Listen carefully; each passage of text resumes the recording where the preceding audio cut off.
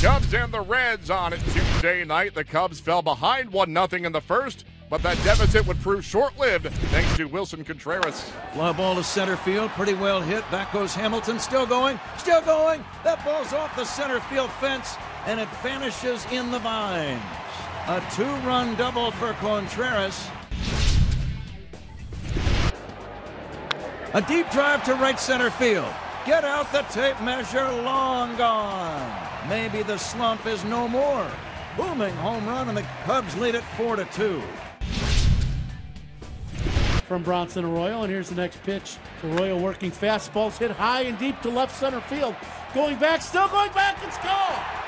Opposite field, home run, Ian Happ, and the Cubs are now up 5-3.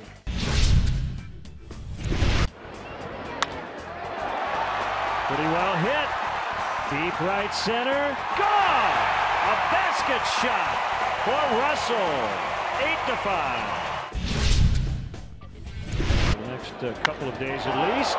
Smacked out into right.